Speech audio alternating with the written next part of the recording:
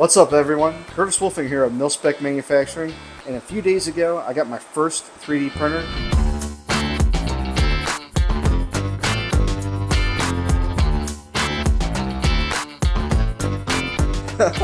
I really thought it was going to be a pain.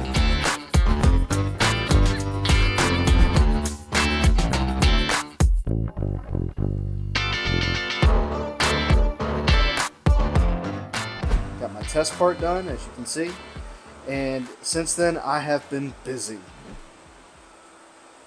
So like I was saying, alright, I've been busy.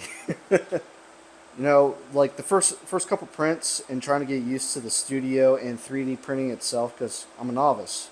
Alright, it's my first one. I printed out some stuff that's already been pre-designed. Okay, so a buddy of mine, Joe from Random Fabrication, he sent me the files to create these trays.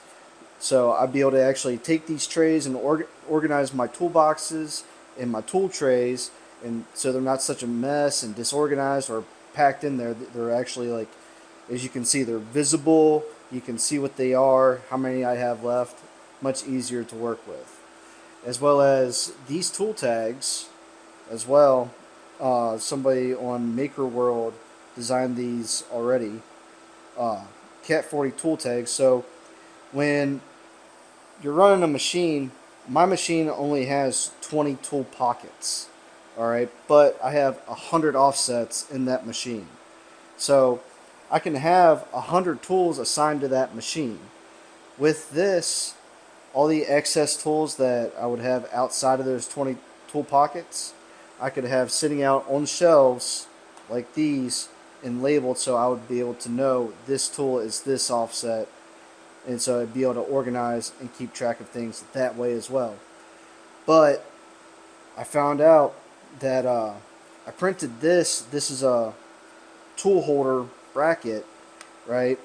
But there wasn't a tool holder bracket for this tool tag, alright? Because when you put the tool tag onto the tool holder, I'll just show you. I'm a visual guy. As you can see, that overlaps.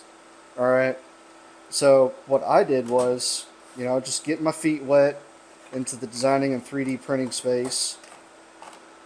I 3D printed one, and I got it, you know, alright, but I wanted a little bit more space in between, and instead of it being 90 degrees like that and the tool tags only facing upward, when you're looking at it from a wall standpoint, you want it to be pitched forward so you can see the tool tag and be able to read all the information on there.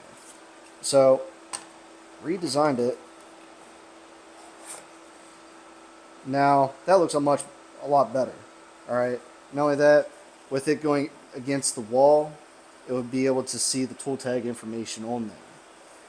So being able to get my feet wet, you know, do a little design work, love it. Alright, and on top of that, I was also doing drill bit holders as well. So be able to keep those organized and be able to pick them out, make sure I have inventory of them. But what's a really cool thing is the aspects of prototyping with a 3D printer. Alright, that bringing rapid prototyping into my shop helps out a lot. Like you guys know, I have a product that I designed and manufactured in-house, was duty clips for sheriff's department. Alright, for sheriffs that have their otter boxes to, you know, clip onto their duty belts, because they never get issued that. So as you guys can see, we went through that stage before and we outsourced it to be 3D printed. Now we can do it in-house, and we won't have to worry about, you know, shipping, timelines, lead times, everything. Do it in-house, and we got the male part done. Now because we're able to do it in-house, we're going to be doing the female part. Alright, so let's go over here and check out the printer while it's printing right now.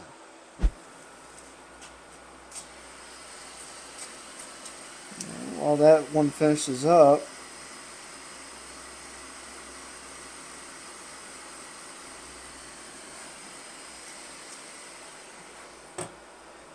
awesome thing about being able to do this in-house is because when that is done, for the female part, we'll be able to test them out immediately right here now, like we do with these ones. See if it would fit, if there was any adjustments needed. That one was a little tight. That would need adjustments. Went on better. And then for the finale, final part. You can do the all in-house on your own time.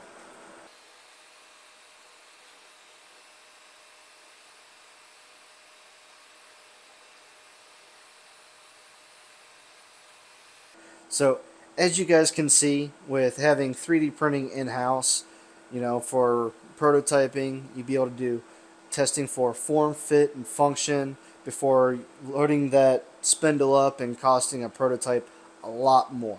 Okay? And it does get addicting. All right, having this whole nother world, of design and prototyping capabilities. But the next thing I want to get into is the 3D printing actual soft jaws. All right, for the mill. So instead of having to cut material and do all that work, just have them 3D printed directly to the profile of the part. So that'd be pretty cool. I mean, I couldn't recommend enough to get a 3D printer for any shops. All right, because it's addicting. So, but thanks again, guys, for enjoying this episode with me on becoming a practical machinist. I hope to see you guys in the next one. Take it easy.